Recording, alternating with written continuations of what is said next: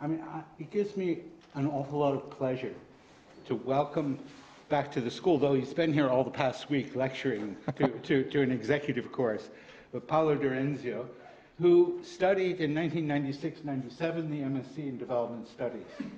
This was a really iconic year of the MSc. Now, almost all the members of that class have gone on to do great things. We have another, where's She's at the back there. Oh, she's way in the back, another alumnus from that year here, Deborah Doan. And, you know, perhaps she'll come to the pub with us afterwards and be able to talk to you. Paolo has had a very exciting career. I was a young guy when I was lecturing to you. Younger. He's senior lecturer at the Brazilian School of Public and Business Administration. He's a regular he has a regular visiting faculty position here at the school. Comes once a year, I think, to give this intensive set of lectures for 1 week during Reading Week. The real reason Reading Week was established was so the school could make a lot of money with the executive with courses. People like him giving executive courses. He's been consultant with the World Bank on public finance matters for his sins. You know, he was senior research fellow at the International Budget Partnership in Washington, D.C., where he worked on fiscal policy, which is, you know, connected with your talk today. He's been visiting faculty member at the Harvard Kennedy School. He worked in the Ministry of Finance of Papua New Guinea. I think that's where you went right after the master's. Exactly. He won the ODI first job fellowship. Yeah. And he went off to Papua New Guinea and ran the Ministry of Finance. I remember your communication from there. Yeah. Our students not quite prepared for this kind of thing, knew more in the ministry than the people who were sitting there, unfortunately.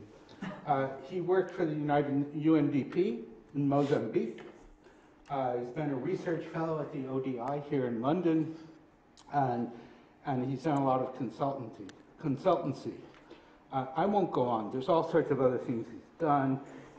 But Paolo he graduated from here, went off to Papua New Guinea, somehow made his way eventually back to do a PhD in Oxford.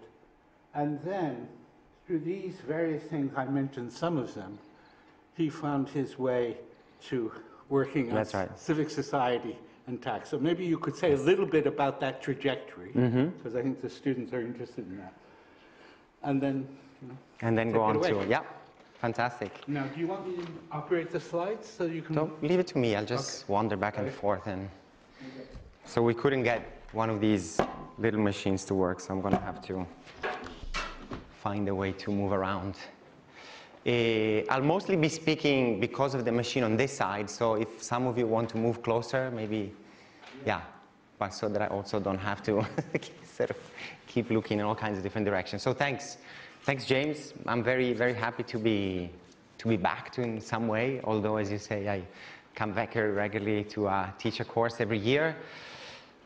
So before I get to the book, James told you a little bit about some of the key sort of steps in my trajectory since I was here a very long time ago. It doesn't feel like a long time ago, but when you count the years, it's more than 25 years. So if somebody had told me back then, Paolo, you're going to become an expert in budgets and taxes, I would have laughed in their faces, clearly. Back then, we were all into participation and social capital, and in my small group within a course, we did a lot of work on decentralization. So the topics were really other ones. But then, careers, as some people say, you don't really shape them, they get shaped for you to some extent. And I eventually, through a number of things, became a specialist in government budgets, budgeting processes, taxation, public spending. More recently, I'm doing quite a bit of work on public debt as well.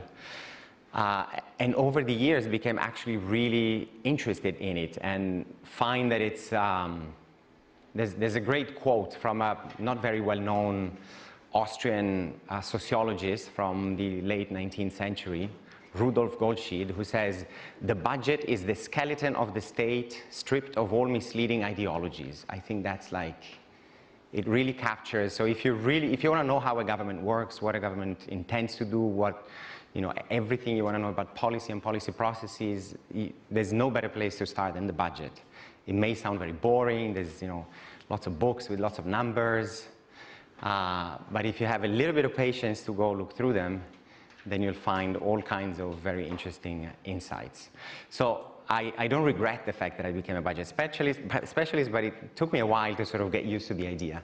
So as James said, I was very lucky, very privileged as I finished my MSc here to get accepted for the ODI fellowship scheme, which exists until today, I believe, and sends sort of young, mostly economists, so they require a little bit of economics background, but they send you off to work, please. They send you off to work with government ministries in developing countries, and I think they span certainly many different countries in Africa, quite a few countries in Asia. Back then there were people going to the Caribbean, etc. It depended a little bit on needs every year. But I basically found myself, I kind of knew the name Papua New Guinea, I didn't know really where it was or what the name of the capital city was. I looked it up and then I did my sort of pre-assignment interview and everything, and I found out I was going to go work for the Ministry of Finance. It was 2 years, super intense, really getting to work with the sort of the core economic team within the government. You get to do stuff which you would never get to do if you're like a junior member of a government department in, whatever, in a regular country or something like that. Back then in Papua New Guinea, I found myself the second year working directly with the Prime Minister and Minister of Finance on core economic policy matters through all kinds of adventures that, if you want to come and grab a drink afterwards, I can tell you more about them. There were some very interesting stories to tell, but it was a great experience in which I got sort of firsthand understanding of how governments work from the inside. I was then again quite lucky to get a JPO position, Junior Professional Officer, funded by the Italian government, which is where I'm originally from, to go and work with UNDP in Mozambique on mostly sort of decentralized finance, public sector reform in general, but more specifically how local government gets financed and what kinds of decentralized planning and financing arrangements can be put in place to promote local economic development. That was also a very interesting experience. Mozambique was a much more pleasant place to live than Papua New Guinea. Papua New Guinea is quite a difficult place to live for a number of reasons. Working for the UN was a little bit more challenging. Big bureaucracy, working with other big bureaucracies. It was much more difficult for me to really get a sense of whatever I was doing having any impact whatsoever or making any difference. So I decided not to pursue the UN career, and I decided to instead come back to London. I went to work for ODI, now as a researcher, and really diving into this whole world of budgeting in developing countries and how foreign aid affects budgeting processes and budget reforms and fiscal policies in developing countries. I got so excited about it that I decided to go and do a PhD about it. So I then moved to Oxford for 4 years and did a PhD there on the political economy of budget reforms in developing countries.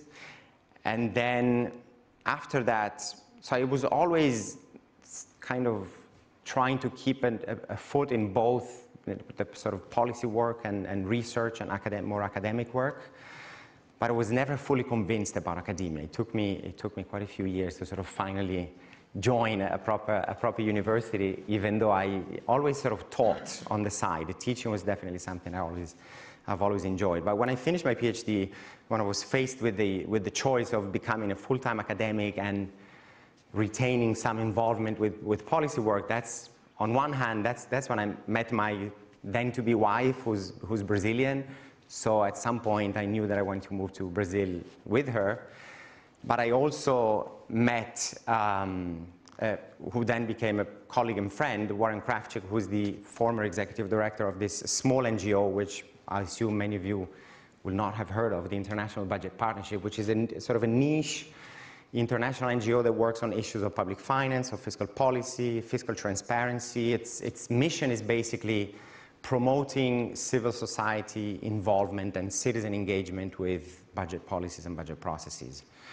So we used to work with lots of civil society organizations across Latin America, Africa, Asia, who engaged with governments trying to ranging from trying to convince governments to spend more on health or spend better on education or tax more fairly, and I'll get to that in a moment, which is really how we get to the project that's behind this book.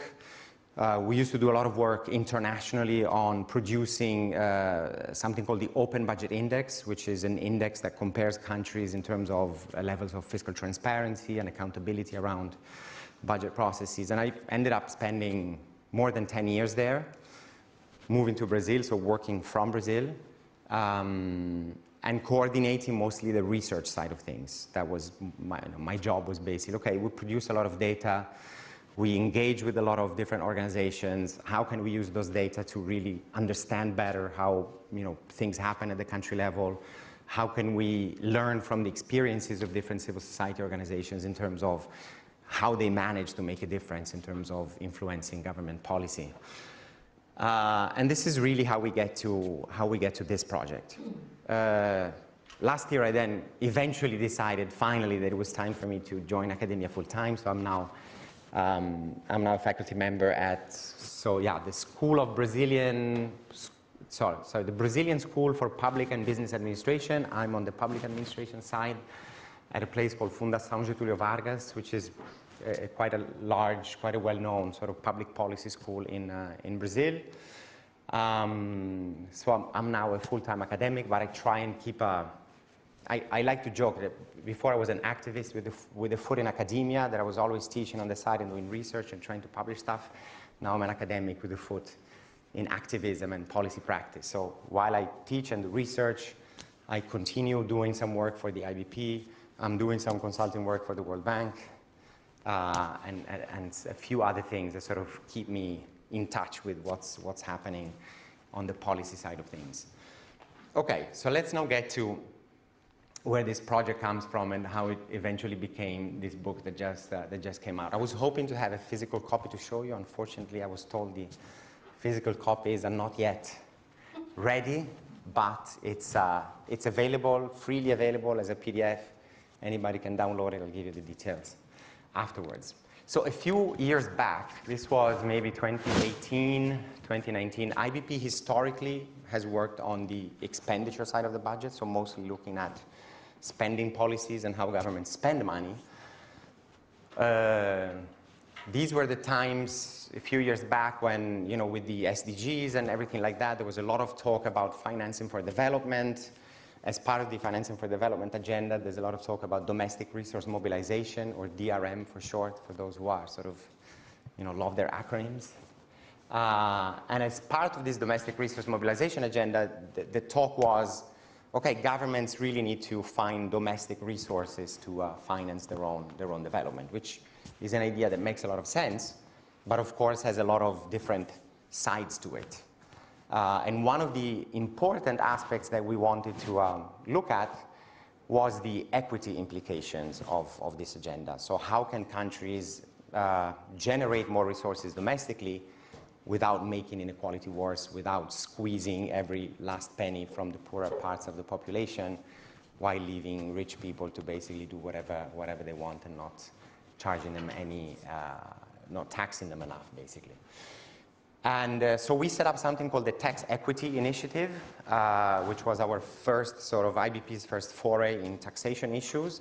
And one of the first things we wanted to do was to go out there and sort of see what do we know, what examples are out there of civil society groups who have engaged with tax policy reform, who have tried to influence tax policy in their own country. What can we learn from them? What are some of the common threads that we can see across countries, and so on and so forth. And so we basically started talking to as many people as we could. We found out that there weren't that many cases, or at least successful cases, of civil society campaigns around more equitable taxation. We found 7 or 8 or 9 or something like that, and then we decided to do sort of in-depth case studies of each one of them. The interesting part about this project is that rather than, so we basically collaborated with local researchers, and we, in each country, or let's say in most countries, there was clearly a civil society organization that was sort of pushing this campaign, that had generated, sort of designed and tried to influence public policy through a campaign. And we worked with these groups as well. So we had basically a collaboration between a local researcher and a local organization telling the story of these campaigns in the most detailed possible way. So we have seven case studies that we cover in this book, and let me quickly go through them just in alphabetical order so that you get a sense. Most of them are from developing countries, but we also have two from more advanced countries. Yellow Vests, you'll all have probably heard about them. This was sort of a popular uprising in France around 2018, 2019, when the Macron government increased taxes on fuel. And suddenly, the silent majority that lived in rural areas and depended on using their car for getting to work and for doing things, all of a sudden sort of joined forces, and they started occupying squares, occupying roundabouts, complaining with the government, and it became like a very powerful movement. You can't really call it a civil society organization. This was just individuals getting together through social media and other things, coordinating themselves and getting together to basically protest. It started off as just as a series of protests. It then gradually became a little bit more coordinated and organized, and they started putting forward proposals for the reintroduction of taxation on wealth and arguing that citizens, that there should be sort of organized ways, institutionalized ways of involving citizens in key decisions around fiscal policy and policy more in general. So this was case study number one. We then have a study on Guatemala about an organization called the Central American Institute for Fiscal Studies, which works in a few different countries in Central America, and they had been doing work on tax administration for a long time. In 2015, there was a big corruption scandal that involved the tax administration and that led to the resignation of both the president and the vice president, who were charged with corruption. And ISEFI was able to basically, as soon as the protests around this corruption scandal sort of hit the streets, as you can see in the picture up there, they immediately, based on their previous work, put a proposal on the table in the public domain around reforming the tax administration, the actual body, government body that manages revenue collection and revenue administration, in order to make it more transparent, more accountable, more open, let's say, to public scrutiny. And so through the legitimacy of their past work, there was a change in government, and the new government then, they worked with the newly elected Congress basically to pass the legislation that was mostly based on their proposal. So in 2016, a new law was passed that made tax administration more transparent, more accountable. We then have a case study from Kenya of an organization called the Tax Justice Network Africa that took the government to court to basically invalidate a double taxation agreement between Kenya and Mauritius that they argued, on one hand, did not respect the correct procedure in terms of public debate around the content of this agreement, which had to be in principle done according to the law. There had to be some public debate before approving these agreements. But also they argued this was going to deprive the government of Kenya of very valuable resources, revenues that they needed to finance development. They were able to, the courts actually gave them, said that they were right, and so that agreement was invalidated. What then happened, unfortunately, was that the government sort of negotiated another agreement, which was not too different from the first, but they ticked all the boxes, and in the end, sort of the final policy result was not as encouraging, but it sort of gave them the tools to then sort of start other campaigns using strategic litigation as an important tool in holding governments accountable. We then have a case from Mexico of an organization called Fundar, which is a human rights organization, that started with, so what many governments do when they come to power, to sort of try and find additional revenue that they can use to finance development, is cancel the debts that actors, economic actors, individuals, companies owe to the government. So it's basically saying, okay, you owe me 2 million pesos in tax that you didn't pay. I give you a big discount, whatever, you give me 200,000, and then I just pardon you the rest, basically. And they say this is a good way to, on one hand, clean the books, on the other hand, collect revenue that otherwise would never get collected. Trouble is the evidence shows that this is not really true. That in fact, government should really go behind the taxes that people and companies owe rather than give them discounts and amnesties. So they started looking at various tax amnesties that the government had implemented and mostly asking the government to be transparent about who the beneficiaries were. So putting in the public domain the names of the individuals and the organizations that had benefited from tax amnesties, based on the fact that these were, this was public money that we're talking about, and so, the public was entitled to know who these people were. It took them 10 years using different strategies, mostly taking the government to court, but then, putting pressure on using public opinion and the media to basically make their case in a stronger way. Once the government started publishing this information, they realized that this was a highly ineffective and highly regressive measure, that the individuals and companies that were benefiting really did not need the government's help. This sort of implicit subsidy that they were receiving. There were famous footballers, there were some of the biggest Mexican companies on that list. And so they mounted a big campaign around this and eventually got the government to, sorry, I just realized that my microphone is completely fallen down. Yes. Let me try and put it back in place. Everybody can hear me, right? Anyway, okay.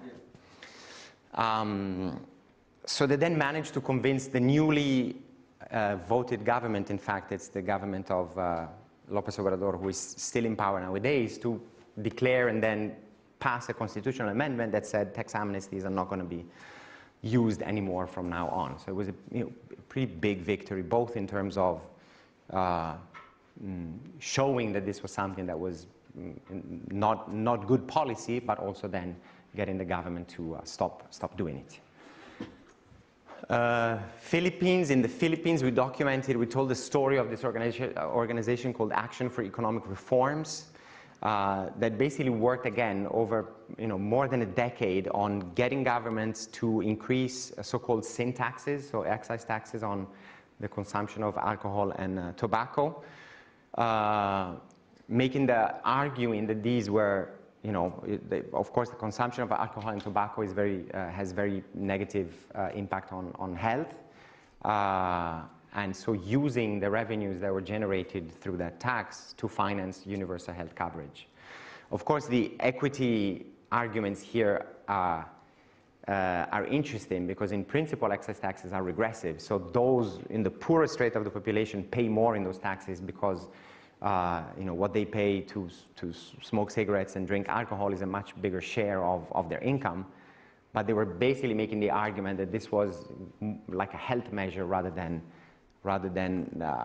sort of a revenue measure. And they said, the equity will come in on the spending side of things. If we channel all that money into health spending, then the poor people are the ones who are likely to benefit the most.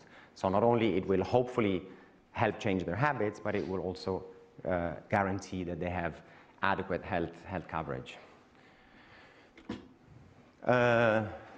Last two, in Uganda, we looked at a campaign that was launched by an organization called Seatini, mostly in reaction to two types of, again, excise taxes. One on mobile money transfers. In Africa, especially in rural areas, money moves around mostly through mobile phones. You can basically transfer money from a phone to another, and that's very used by a lot of people, especially in rural areas. So remittances, for example, from the big city to rural areas is often done using these transfers, but also on the use of social media. This was Museveni trying to curb so-called gossip, where he said, people are saying bad things about the government on social media, so we'll tax them because they shouldn't be doing that, basically. So there was, again, a big campaign around this. This was only partly successful. They managed to sort of reduce the tax on mobile money transfers by half. They didn't manage to get the government to sort of repeal the tax on social media, but it's a very interesting campaign in terms of the different strategies that this organization adopted and tried to use to get the government to change its ways. Final case, the other one on a more advanced, on a rich country, USA. We actually looked at 3 initiatives in 3 different states, Maine, Massachusetts, and Minnesota, where different types of citizen coalitions used various approaches to promote higher taxes on rich individuals. So increasing the progressiveness of personal income taxation. What is interesting about these case studies, one is that there are very different types of civil society organizations that were behind them. So you have from this loose network of individuals getting together through social media in France, to more think tank types, to more like grassroots and social movement mobilization, to more sort of externally funded NGOs based in the capital. Some of them very much, some of them more technically oriented towards either fiscal analysis or strategic litigation. So quite a broad range of organizations on a broad range of different tax types and tax reform initiatives, but also with different degrees of success, as we've seen. I mean, we identified them because people told them, well, they were able to actually achieve some impact, but it was interesting to also see the differences in terms of those who reached sort of full impact and those who only had marginal impact.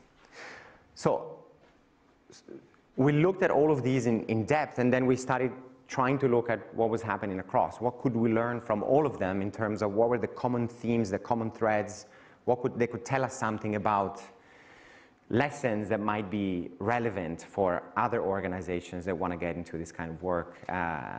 What are the tactics, what are the strategies, what are some of the things that might be useful for others?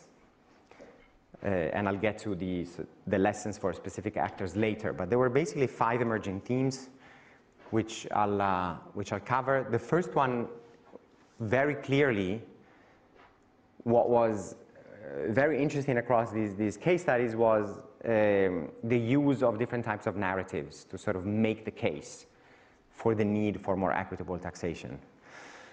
There were 3 main ones that we saw.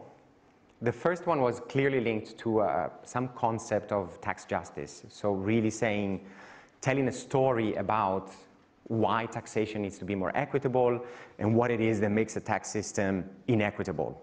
So,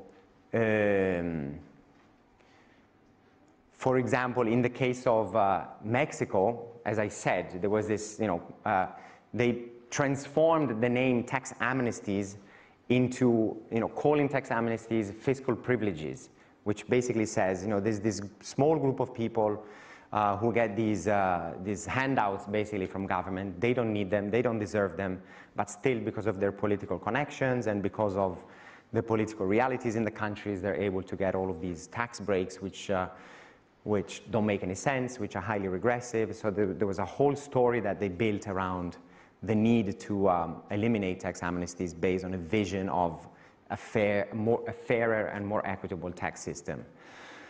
A second narrative was around the fact that governments need sufficient resources to adequately fund basic services, which was clearly the case in the Philippines, as I said, where the big item was, okay, we're going to tax you more, but we're going to use all of those resources to fund universal health coverage so that everybody will benefit, society will benefit, the poor people in particular will benefit. Similar arguments were made in the US, where taxing the rich more was meant to funnel resources, especially to the education sector in a number of different states. And the third narrative is one around transparency and accountability, and the fact that, in order to more effectively fight corruption and promote equity, citizens need to know. where taxes are coming from, where taxes are going. There needs to be public debate around some of these things in order to really make tax systems more equitable. This was, again, clear in the Mexico case, very clear in the Guatemala case, where the whole reform was around making tax administration more transparent and more accountable. Above and beyond this, what we found was that, great, a narrative is being able to tell a good story about the need for more equitable taxation. But crafting a good story in many cases was not enough. So you had to be able to tell the story in a way that made it relevant and interesting to the key audiences that you're meant to reach. So a lot of work on messaging, a lot of work with the media to basically disseminate and amplify the narrative through different types of avenues, and making sure that this gets to the right people and sort of builds consensus and support for the kind of reform that these organizations were supporting.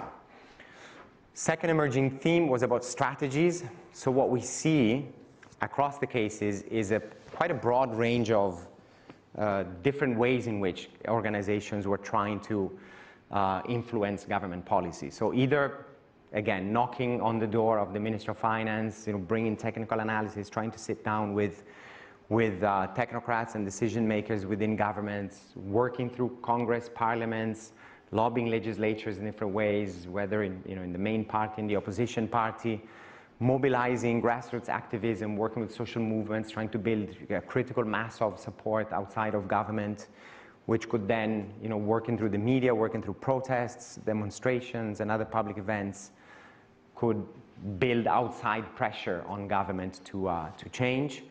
And in some cases, as I said, strategic litigation, taking governments to court, building a legal case for reform, which would force government to change its policies.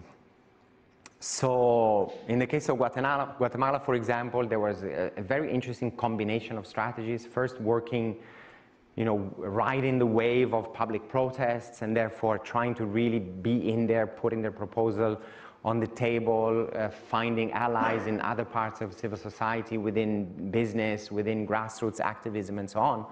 But then once the government changed and a new, potentially friendlier, let's say, Congress took power, then they shifted to the more technical work, to engaging with new legislatures, trying to promote political debate within Congress on the need for legislation, and so on. And in Uganda also, we see, it's interesting to see actually, so what the evidence says, the more successful campaigns are the ones that use a mix of strategies. So if you cannot rely on a single strategy and hope that it works, you have to be ready to sort of use all of the different entry points that exist and do it in as strategic a way as possible. So in the case of Guatemala, it was very clear that they had a very clear strategy where every time something changed, they sort of did something different to exploit the different entry points that existed. In Uganda, we see Seatini try a whole range of different things, but it was more like a spaghetti against the wall type of approach, where you throw a bunch of things and you see what sticks, and if something sticks, then you go after it, etc.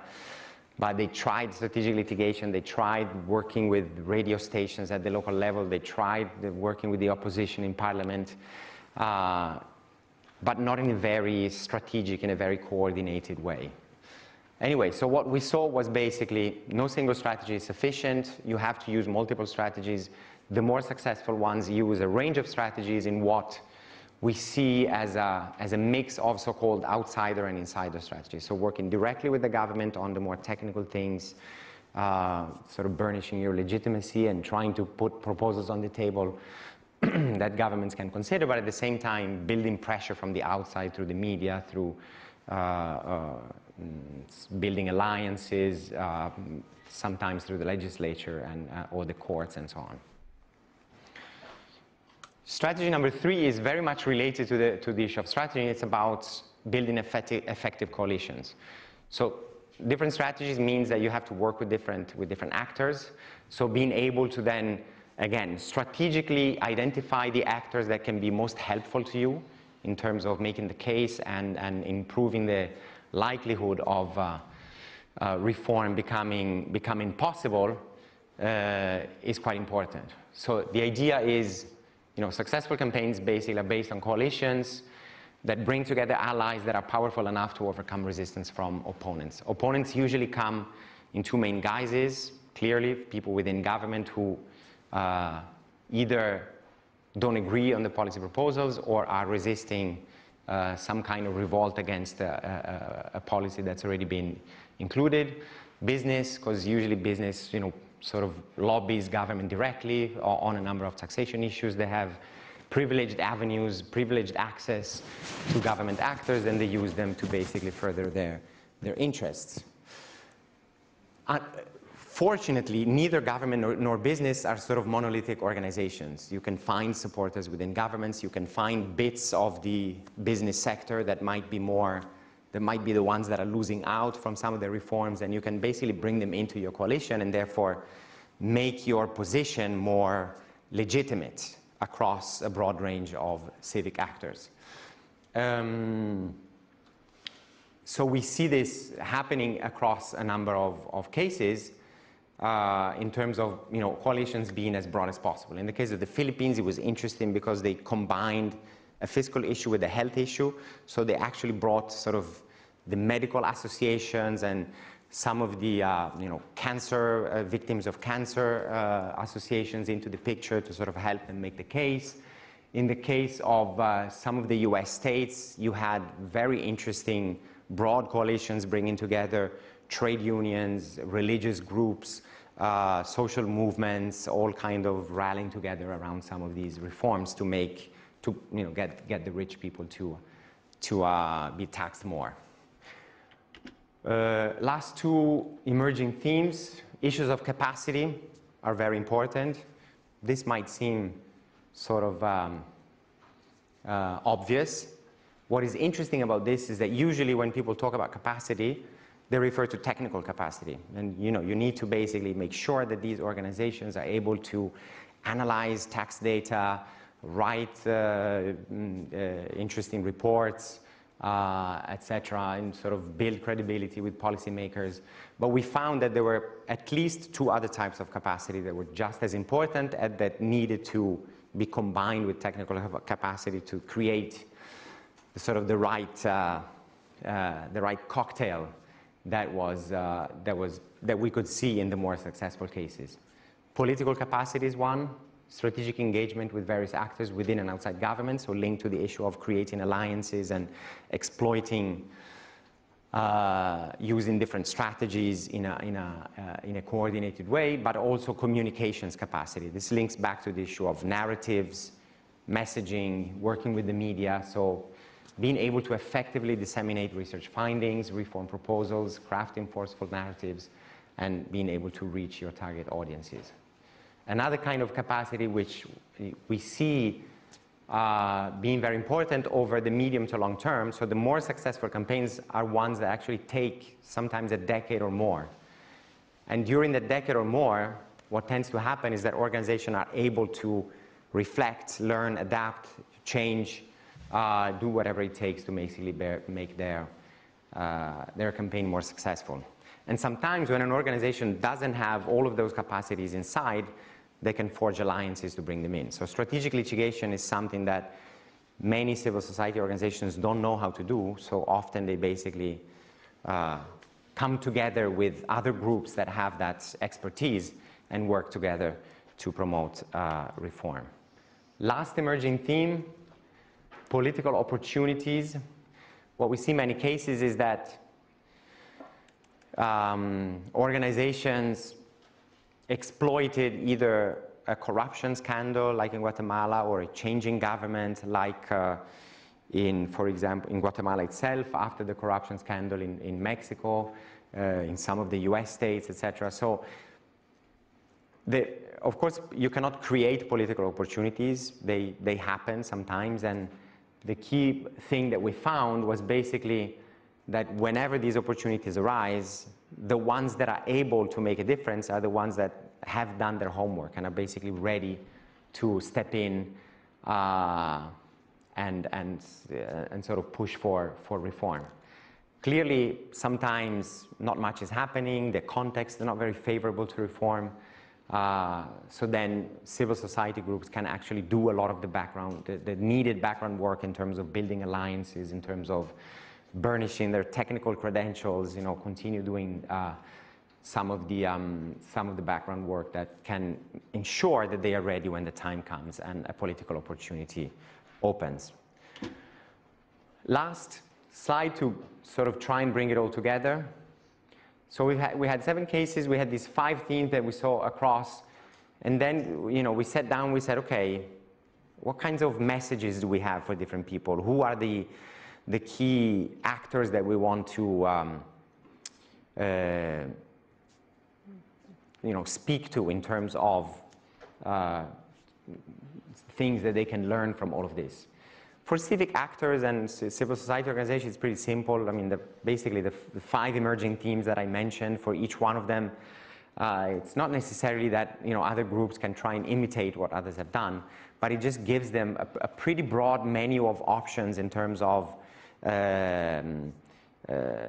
things that they can think about, issues that they can consider.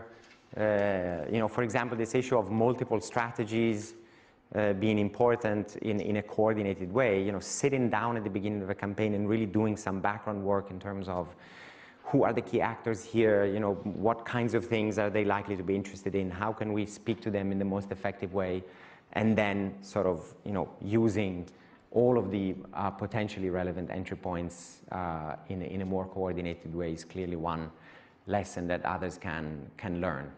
For government actors, and I'm mostly speaking about reformers within government, don't consider civil society as a sort of as a distant enemy of some sort.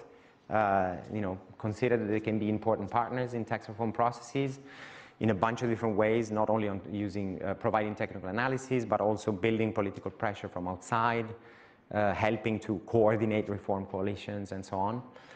And then finally, given that many of these organizations do receive external funding from donors and funders of different types, these donors and funders tend to have project type support that has maybe 2 or 3 years length, and is tied to logical framework type indicators and so on, really for them to understand that this kind of work within civil society is a long-term endeavor that requires flexible support, and therefore really trying to take that on board in terms of the kind of support that they provide. That's pretty much it. So the book now exists, at least in its virtual form, soon in a physical form as well. I'm still waiting for my copies to become available. I think in the, exactly. So in the link that was circulated, you can find the free PDF.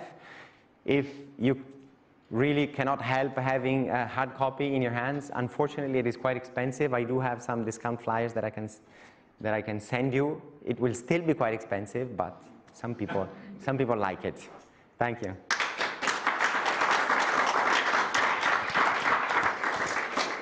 Can I help you? Chair.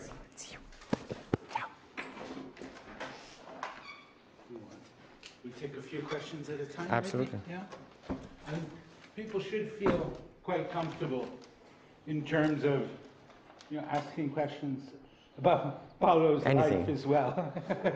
Maybe I won't tell you everything, but you can ask anything. Before Deborah, I just want to go. I'll come back to you. Yeah, Arthur.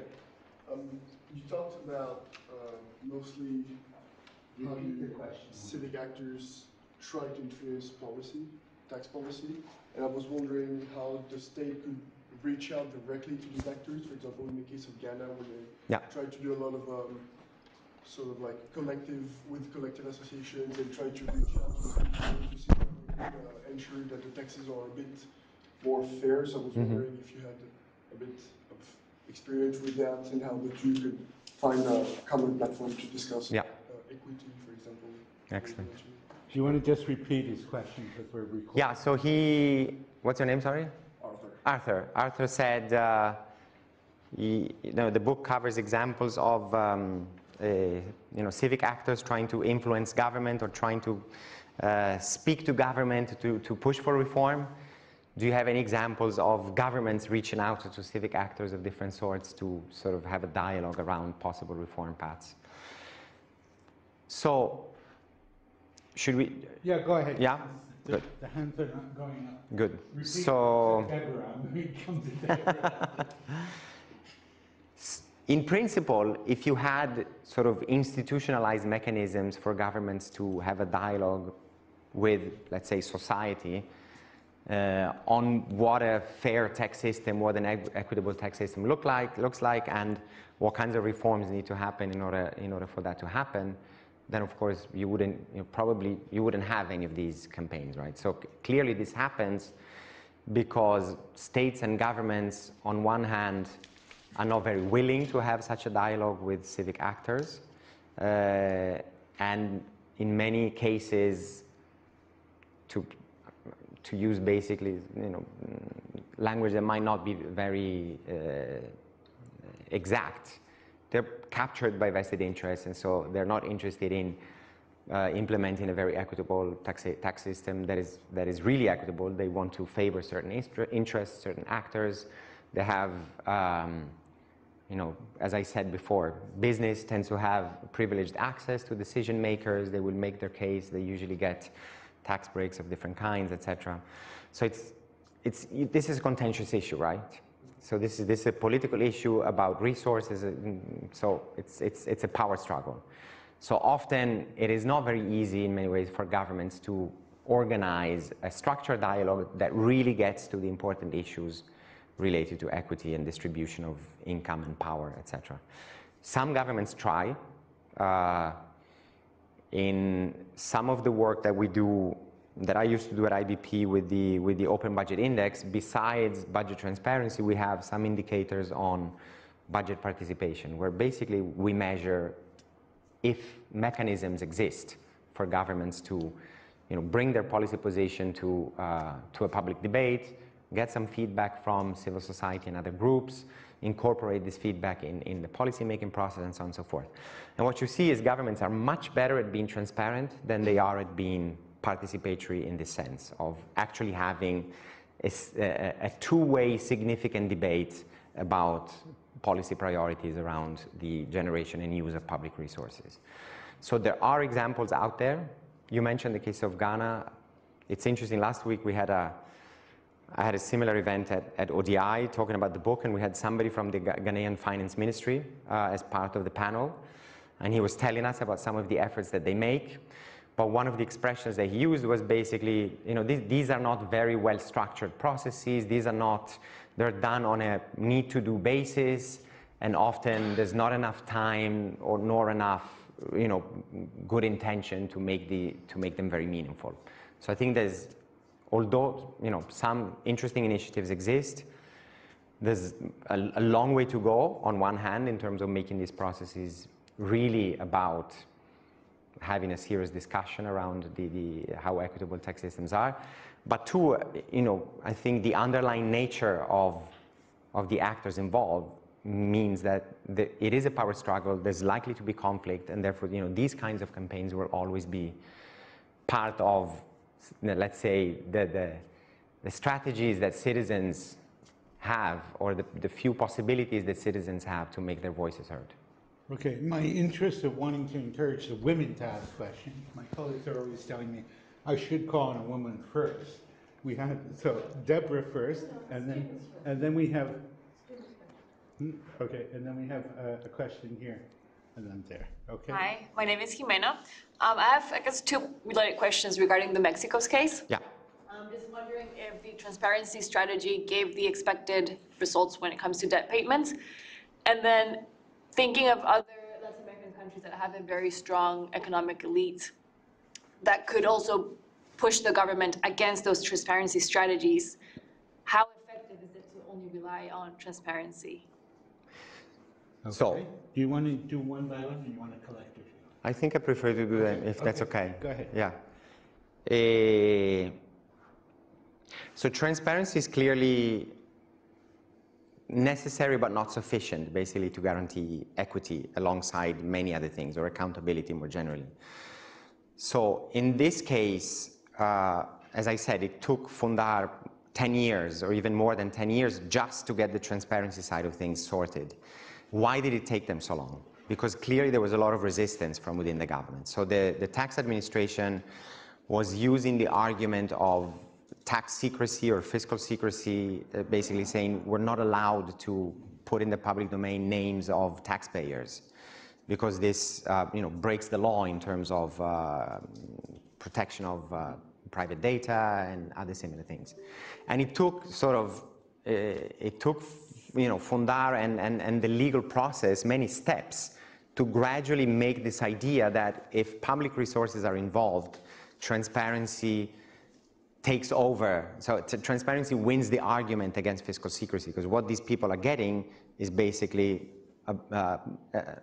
an amount of public resources that they don't pay as revenue. So there was clearly, it took quite a bit of time to make the argument.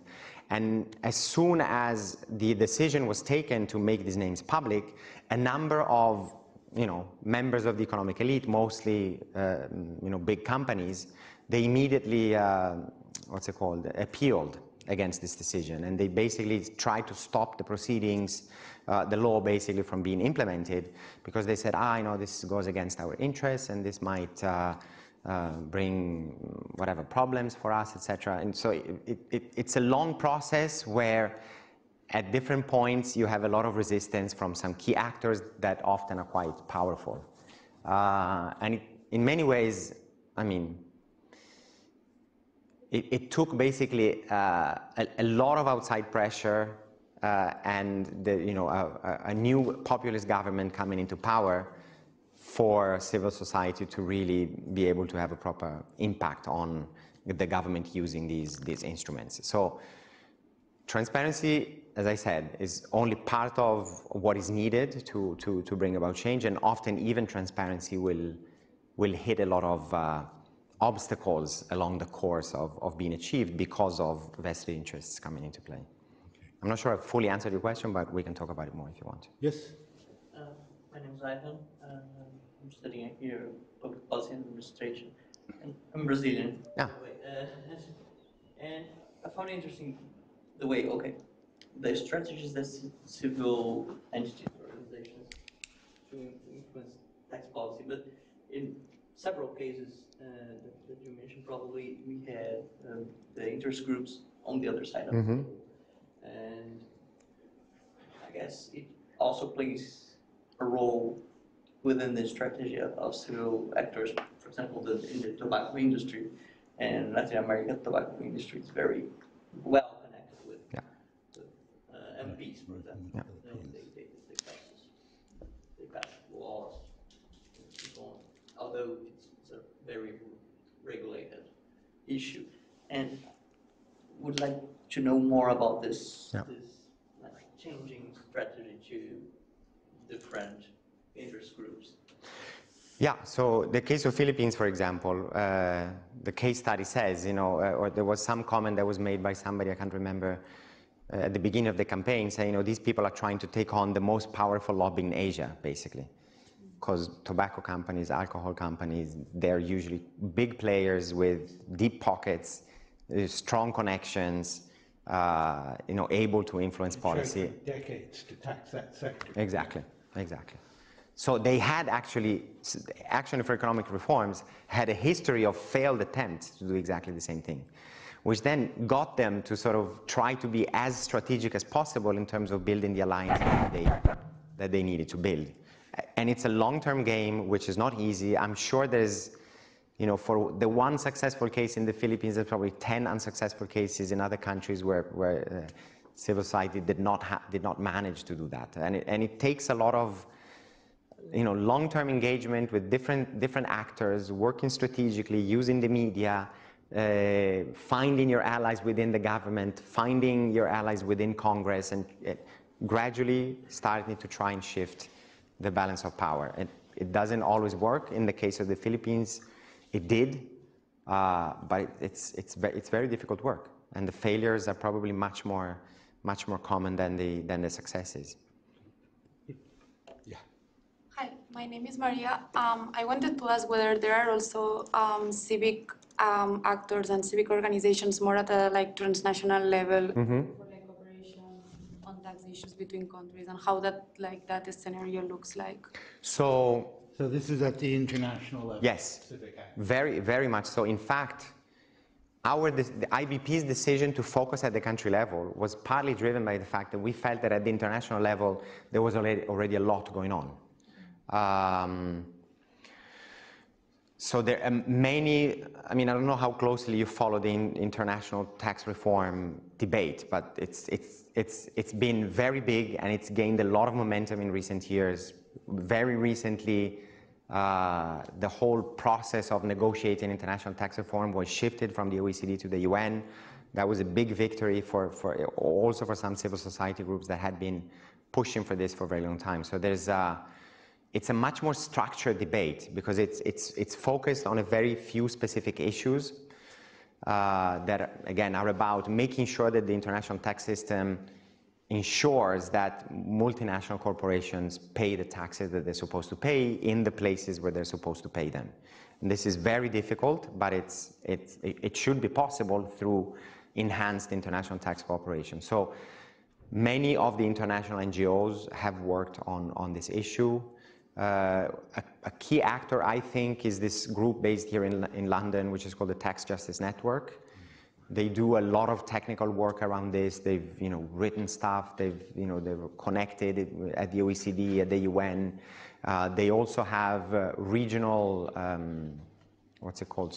groupings of country-level organizations. So you'll have, for example, the Kenya case was Tax Justice Network Africa. It's actually not a Kenyan organization. It's a regional network linked to the Global Tax Justice Alliance, which is the umbrella group. So they have regional networks, international coordination bodies, all of them doing quite a significant amount of both technical work and advocacy to sort of try and shift.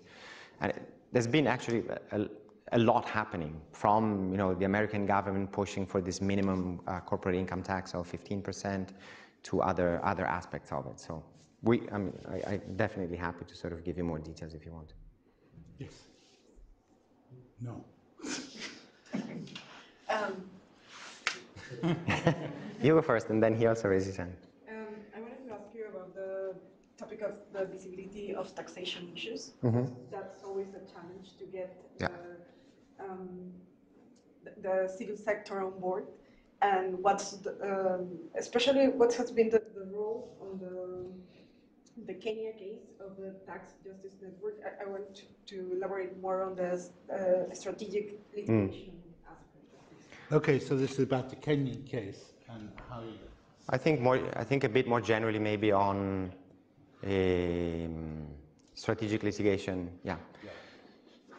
So talking about tax is definitely not easy, right? So, I mean, people don't really worry about tax until the moment when they have to pay their tax bills, basically. So getting people to talk about tax and understand how the whole fiscal contract, if you wish, works, and the fact that the fact that they pay taxes means that they're entitled to some services in return, and that if they pay taxes, then everybody else should pay taxes, and that often rich people pay less tax than the poor people. I mean, all of these things are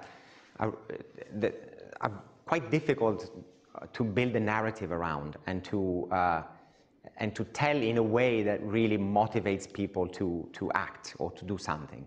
Which is why this whole issue of narratives is so important, why this issue of building effective coalitions is important. And the cases that we document really are some of the few successful ones. The civic actors across a large number of countries struggle day in, day out to make tax even like something that gets talked about in the newspapers. So they don't know really how to craft a story, they don't know what narrative to use, they find it difficult to sort of break through and get society to discuss some of these issues. So that's a very clear problem that many organizations face, which is why some of them decided that it was too difficult for them to basically go the public way. So what we'll do is we'll focus on a narrow technical issue and we'll use the courts to make our case. If the law is on our side, then we can try we can try and basically pursue the issue through the judicial system in the hope that, that's all based on technical arguments and how do you apply the law in different cases, etc. So the case of Kenya, partly also because of the fact that TJNA was not really a domestic civil society organization. It didn't have sort of street credibility, if you wish, in the Kenyan context. They were seen as a slightly separate entity that had more of a regional nature rather than a domestic nature. So they found it quite difficult to legitimate themselves in terms of bringing tax issues to public debate. Also, double taxation agreements that like even more conceptually distant from people's reality than taxing the rich or taxing alcohol and tobacco, which is something that people can relate to almost like on a very concrete level. Double taxation agreements are as so basically it's very difficult for people to understand what they are, how they work, what kind of impact they have on them, etc. So they had a lot of trouble building a narrative around it, which is why they basically decided to pursue this campaign mostly through the courts. They didn't do much else, basically. They tried, they didn't really stick. So, which is partly why their campaign was not as successful as some of the others. That's good. We have several questions coming up. Stefan, and then Deborah. I want to come back to that. And David has a question, and I actually want a chance to pose a question. You're leaving? I gotta go. Oh, do you want to ask your question before I go or make your comment? Thanks for coming. Is it? Okay. You can't stay for the answers, so he loses his chance. Stefan. Yeah, so I'm interested in the case of the mobile money transfers in the African context. I forget which country it was. Uganda. Okay. And I also researched this a lot, but it was like how the taxes are implemented, or the structure of how the taxes are implemented really affects whether it's favorable or not. So if you tax so I'm interested in how these taxes were actually implemented. So on these corporations, whether the tax is actually through the corporations or the tax is passed on to basically the consumer, the people that use those accounts, increasing the usage, and that's what caused like the backlash on the no tax on mobile money. Okay, so it's about mobile money. Yeah. Whether or not companies that are being taxed are simply passing the cost on. Yeah. Yeah. So I'm trying to remember the technicalities of it, but basically the mobile money tax was being levied on individual transactions. So it goes through the mobile phone, but then of course there's, I think it was the phone companies that basically managed the transaction. So they were getting taxed for the transaction, but they were passing on the costs to the users. And if you think those costs were not being passed on to the users, there would be less backlash. Like, let's say it was like more paid by like the. But why would a company? Yeah, exactly.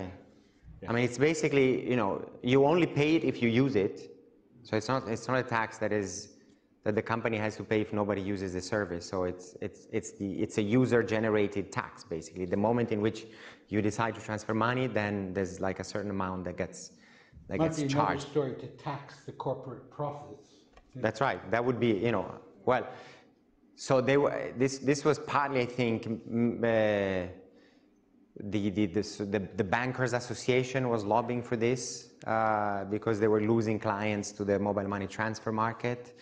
There were lots of untaxed profits that these companies were making because these, if you make a call using your mobile phone, then you get charged based on the call. But if basically there was no, it was an untaxed transaction, while the similar transaction within the banking system would get taxed. So there was a lot of discourse from the government side in terms of bringing these transactions into the tax base, so and making it horizontally equitable in terms of same types of transactions within the banking system and outside the banking system. Ones were being taxed and the other ones weren't. But at the end of the day, the cost got passed on to the consumer, which then created the backlash. And it's interesting to know that again, I mean, I would need to go back to the details of the case study, and I mean, of course, you're welcome to take a look at the chapter if you want to know the details. But basically, they were able to bring into the coalition against the tax also the traders that were selling phone credits, which basically was where the money got taken from in terms of the mobile transactions. So there was interesting, you know, a part of the business sector which was losing out from this, that started participating in the protest as well. Great. Thank you.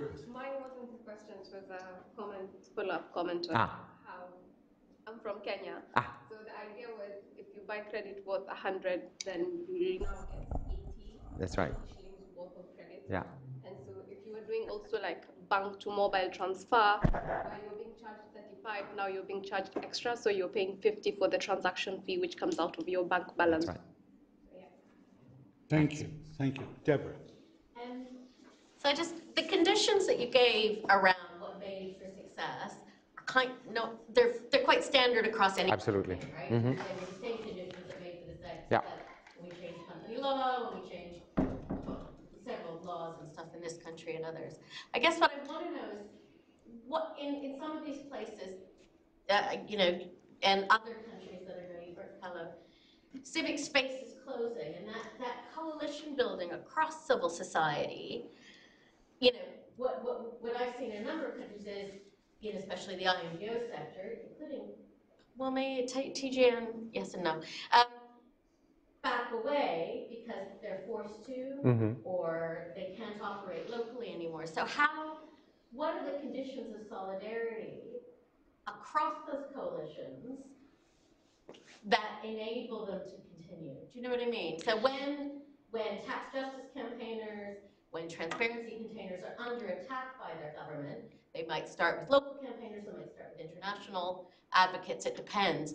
But obviously something in these case studies enabled those coalitions to maintain themselves in spite of that. So civic society is under a lot of pressure and attack, and how do these tax movements? Did you look at the conditions of the enabling environment for civil society across these case studies? Not in any. No, I would say we didn't look at it in any significant way, at least comparatively. And many of these campaigns, to some extent, happened a little before the real closing of the civic space. So many of them happened like 6, 7, 8, 10 years ago, etc. I mean, we want them to be recent enough so that we could document them properly. But they couldn't be too recent, otherwise. Because what we're seeing now is those types of campaigners are often at the front line. Journalists, anyone around financial transparency, tax, they're sometimes the first to be attacked. Usually it's actually gender and human rights advocates. And then it's your tax justice, economic justice. I mean, what I know from some other cases that I follow, etc., more recently is that, I mean, on one hand, of course, so the internationals, the international networks, etc., they don't feel like they can do that much, so they tend to disengage a little bit, and they say, you know, we'll wait for better circumstances, and we'll keep doing our homework, kind of what was sort of our last common theme, if you wish. But what you see at the country level, especially if there's a lot of pressure from the government, is civil society really kind of trying to work together more and join forces to have at least a unified front when it comes to trying to push government. Then very often they're not really effective in terms of affecting change, and very often they're mostly busy defending themselves and keeping each other safe, if you wish.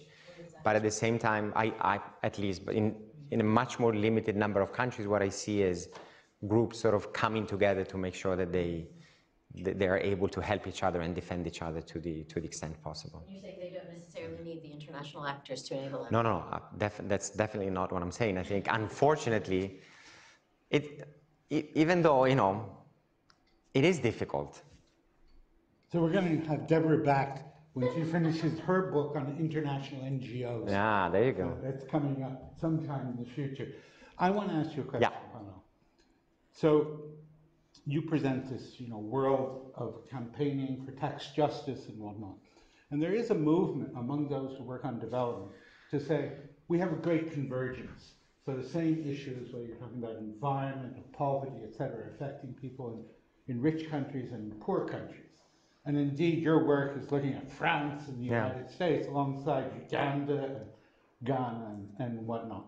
So I'm wondering if there's a problem with this, because there's also an order. So we were talking this morning in DV400 about state building. Of course, like Edmund Burke said, tax is the state and the state is tax. In many of the developing countries, there's a very small tax base, tiny tax base, and particularly in the poorest countries. So there's a different order of business here in establishing a tax base. And it has to do very much with taxing elite wealth. Yeah. And in most cases, the international organizations that you sometimes work for, World Bank, and want to have pushed, what is effective revenue raising, like VAT. That's right. So regressive taxes that tax the population, where you see most of the companies that are operating and a lot of the rich family networks hardly paying any tax whatsoever. So I'm wondering if there's an issue here that's really quite central and gets lost when you talk about of course there are synergies between how you campaign and mobilize in the North and South and civil society, etc. But the order of business, the centrality of the question in a country where there is an established tax base, and in many of the developing countries where there is no established tax base, clearly that's something that should be taken into account and made more of in this. Yeah. I mean, I fully agree with you. I think basically what we did with this was not necessarily a big reflection on state capacity and the role of the state in development and how tax plays into that. It was a much more limited exercise in terms of scouting the terrain for relevant cases of interesting work that we could find and learning lessons from it, mostly to motivate others to follow similar, let's say, similar issues. So clearly taxation in developing versus, low-income countries versus middle to high-income countries looks very different in terms of tax composition, in terms of how much revenues governments are able to collect, where do they come from, what do they use them for. There's the fiscal contract that I mentioned as such does not really exist in a number of countries, especially low-income, and it's even more countries that are heavily dependent on natural resources, because the state doesn't need citizens to generate its own revenue. And if there's not a broad enough tax base in terms of paying personal income tax or corporate income tax, then that whole tax bargaining just doesn't happen, and therefore it is much more difficult to start making the case for a different kind of relationship between state and citizens. What these case studies tell me is that even in environments where let's say the context is not particularly conducive to the kinds of important and bigger debates around the role of the state in the economy, and how a state should tax its citizens and how we should use these resources to finance development. Even when those basic elements are not in place, there are things that can be done to sort of push for more equitable taxation or push against highly regressive taxation, mobilize citizens around this issue, and in the hope that over time this will become part of public debate, part of how citizens see themselves and how they perceive the relationship between the taxes that they pay and the services that they get in return, creating a more collective, let's say, conscience around what taxation means and how it can help in, sort of promote development in the long term, basically. Okay, very good. You know what I'm going to propose now, because I think we've exhausted the questions in the room, so people may want to adjourn with us to the pub. I definitely need a drink. I've been talking way too much. Informally, you can pursue the discussion with Paolo So let's all join in thanking you for a great. Thank you all.